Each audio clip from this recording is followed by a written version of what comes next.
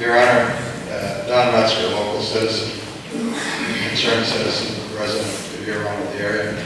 I respectfully request that you seriously reconsider the denial of the Development Authority of the North Country's intervenor funding.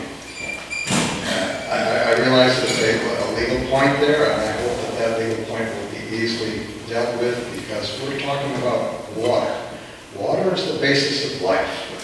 We can live without electricity. We cannot live without water. That Development Authority of the North Country operates and manages the Western Jefferson County Regional Water Line, 22-mile line from Cape Vincent to Glen Park. 1.4 million gallons of fresh drinking water pass through that line.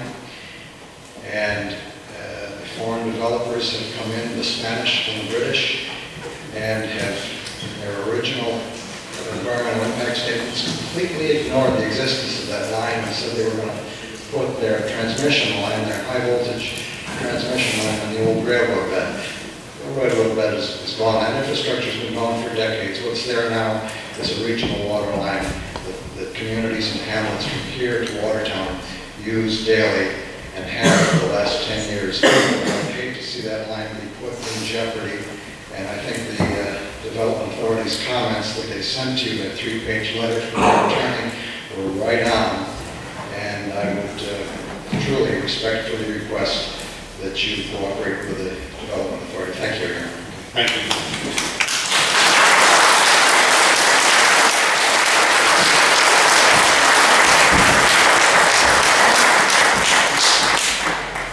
I will promise all of you that we will get to the bottom of the issue, whether there's intervenor funding or not.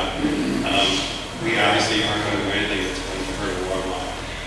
But if it's truly a legal bar from us giving the money, we may have no choice. So it's truly one of those legal things. We are lawyers who live by the law, and we have to follow the law.